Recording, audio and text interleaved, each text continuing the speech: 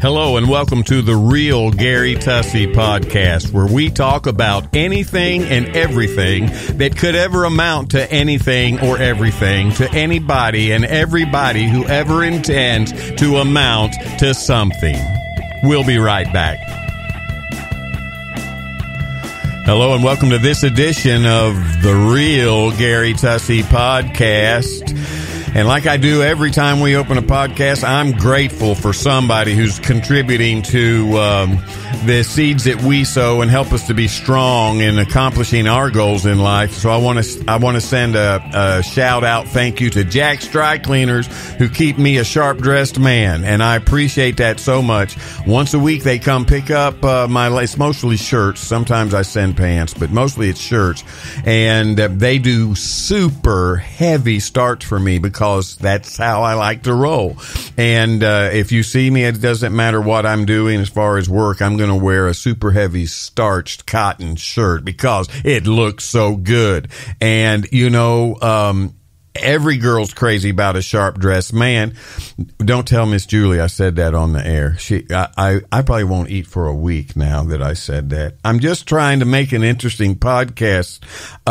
So I said that, but, I'm sorry. Okay. But I do like dressing sharp, and Jack's Dry Cleaners helps me to do that.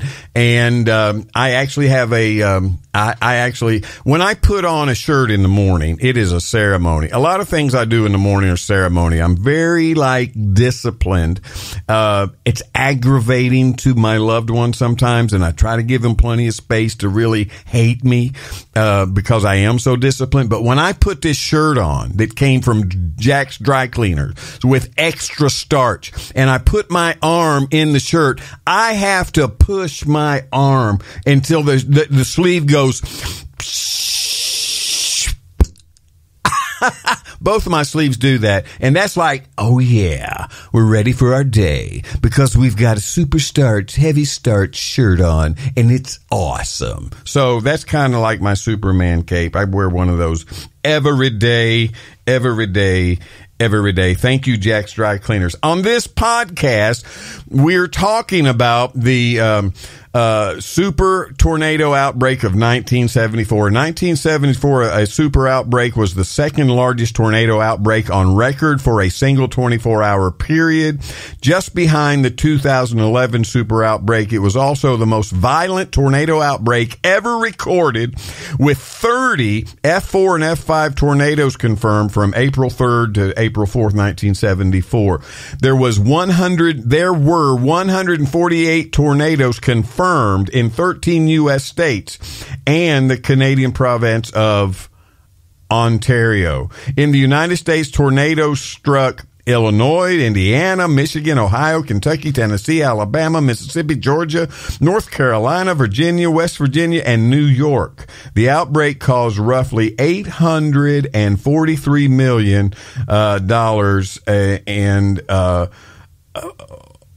that's a lot of money. I mean, I'm staggered by seeing that right there. The damages that's what occurred in the U.S. only. The outbreak extensively damaged approximately 900 square miles along a total combined path length, get this, of 2,600 miles. At one point, as many as 15 separate tornadoes were on the ground simultaneously. Did you hear that? At one point, 15 of these were on the ground simultaneously. In the 1974 super tornado outbreak was the first tornado outbreak in recorded history to produce more than 100 tornadoes in under a 24-hour period, a feat that was not repeated globally until 1981 in the United Kingdom tornado outbreak, and in the United States in 2011. I was there in 1974. I saw it, and you know what? I forgot to repeat the number, so I'm going to pause this because I can do that, and then I'm going to give you the number, and we're going to pick it right back up. So this tornado outbreak was made a mark in my mind, and I told you on the last podcast and earlier in this live feed that it got really, really, really hot that day, and it was when I got home from school, and it was on a Wednesday. when we got home from school, my brother Mark and I, my sister was 3 years old. She was already home. It was hot, and we even trying to play outside. It was hot, and it being hot, that hot early in the year, you don't think about it as, spring's coming, summer's coming. But now we look back and we see all that a little differently. As I mentioned on the last podcast, we actually witnessed one of the tornadoes within 2 miles of us. Mother and the children were home alone without dad. That tornado is the largest tornado. It's the first tornado I had ever seen personally, and I have seen others since, but I've never seen one larger than this, and I've got pictures maybe on another. We may do a production about this next year and actually show pictures and footage. This tornado, and little did I know, hindsight's 20/20, because now I want to talk a little bit about what we saw the next day. But little did I know, as that tornado was going across, it was taking lives. We were literally watching a tornado go by that was taking lives within 2 miles of us, and there were people down in Poozy Ridge and Cottonburg, and then that tornado trekked along across over to Red House Road. And if you're familiar, and I know people are hearing this all over the globe and all over the states, but I'm talking about what I saw. And I want to tell you now a little bit about some of the things we experienced. Now, I told you how hot it was, and when that tornado hit, I want to tell you what happened after that tornado went through. There was power outage, massive. There was no power in the entire county for days. We had no power whatsoever. We had some batteries for AM radio, so we listened to AM radio, and that was the first time in my life. These warnings you get that are tests of the emergency broadcast system? Well, this time it was real. The emergency broadcast system kicked in, and that is all that was playing on every AM radio station. After this tornado went through, the rest of the day and into the evening was never the same. The tornado ripped through, and then there were tornado warnings of other smaller tornado outbreaks all over. But something else I had never seen before was lightning was continual. You could literally, although there was a power out, there were power outage, and you couldn't see anything for the thickness as the sun set, and you got into nighttime. Although you couldn't see anything because all the power was out. The sky was lit up by a constant roll of lightning, and it was a constant roll of lightning without even any thunder. It was very, very eerie. Now, I told you that my father had built the first home in the subdivision we were in, and my uncle and my aunt, my dad's sister, and her husband and my cousins built a house at the other end of the subdivision.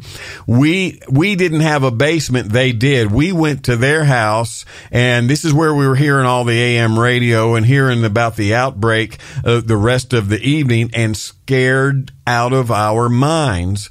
And so I don't remember sleeping at all that night, but we must have. But the lightning rolled and rolled and rolled the most part of the night. I mean, it was not like there's lightning here and then lightning over there. The entire sky was like ripples of waves of lightning. I'd never seen anything like that. And we're talking into the night. Now, there are people who, some of you listening to me now, maybe you saw it too. You know what I'm talking about. And people who may hear this later in the day because they're not up quite yet. We do own the 5 o'clock hour. And I really appreciate like Roy weighing in and Terry weighing in from Texas. They're an hour behind us, so they're up an hour earlier than we are even doing this. But good morning, guys. Special place in my heart for the early riser. So all that night we are actually hearing nothing but the emergency broadcast system on a battery powered AM radio, and we're watching the lightning roll like ripples of waves, constant all night long. Remember I told you how hot it was? Well, the next morning, and the morning came early, it seemed like, we literally had to had to build a fire.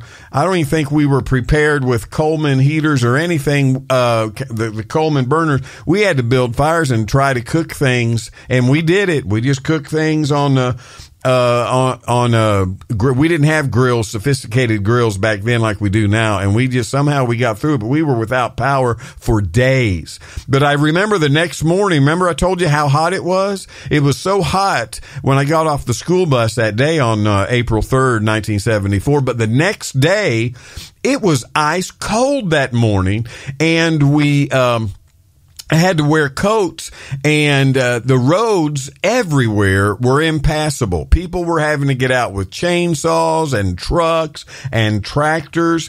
And so I remember we all got in our cars. I did, our family did, and my uncle and aunt and our cousins, and we all went down toward Poosey Ridge because we heard what had happened. And I'm not going to describe everything we saw. I will not do that.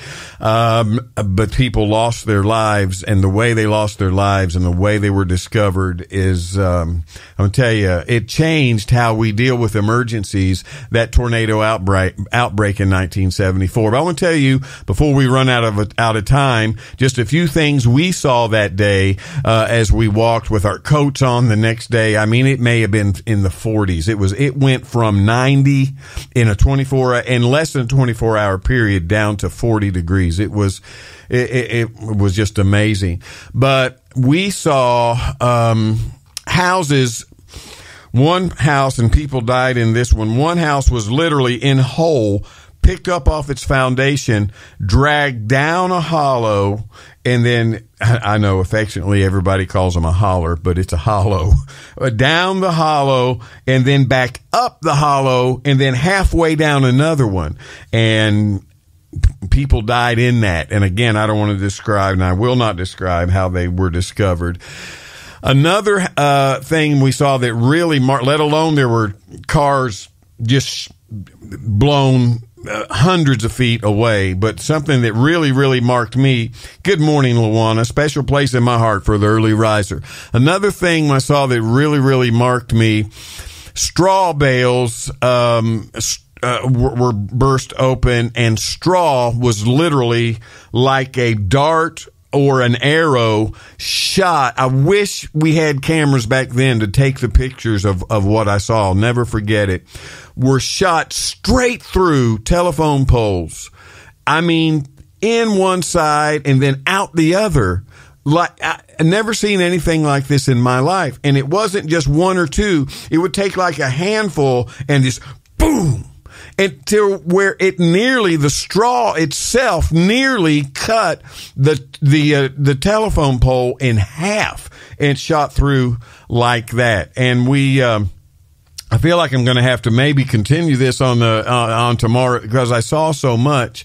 And my father was a builder at the time, and he was also in partners with A.D. Grant at the time, and had a wonderful partnership there for a while when we were kids. And there's a gentleman at the time in Cottonburg and Poosey by the name of Creighton Whitaker. And after we saw his house, he had a story and a half, like a craftsman style home, story and a half. And the two sides of that home, it was about to explode. The two sides the home was about to explode, and there were two of those identical type of floor plans. I think we will talk more about this tomorrow.